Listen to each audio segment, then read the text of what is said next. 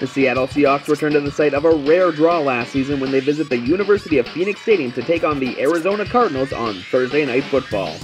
Speaking of ties, the Seahawks were fit to be tied after seeing their 4-game winning streak come to a halt last week, following 3 missed field goals and a season-high 16 penalties in a 17-14 defeat to Washington.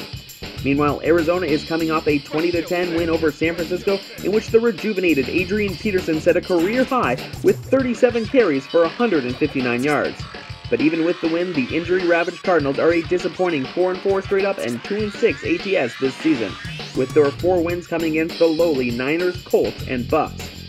Seattle quarterback Russell Wilson, who threw multiple touchdown passes for the 3rd straight week and for the 5th time in 6 games in Sunday's loss to Washington, tossed 4 scoring strikes in a 34-31 setback against Arizona last season on Christmas Eve after both teams were limited to field goals in a 6-6 tie back on October 23rd of last year.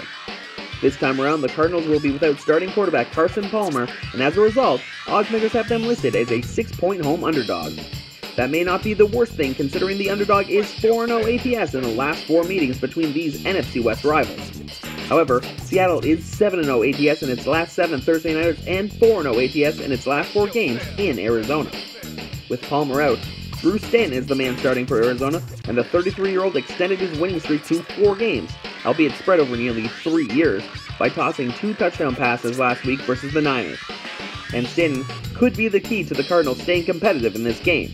The Seahawks secondary is banged up heading into the short week, as All-Pro safety Earl Thomas could miss his 2nd straight week with a hamstring injury, while cornerback Richard Sherman is questionable with an Achilles injury.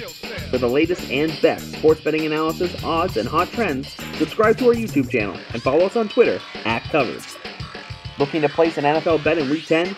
Before you do, head over to sportsbookreview.com, the industry's leading online sportsbook watchdog since 1999.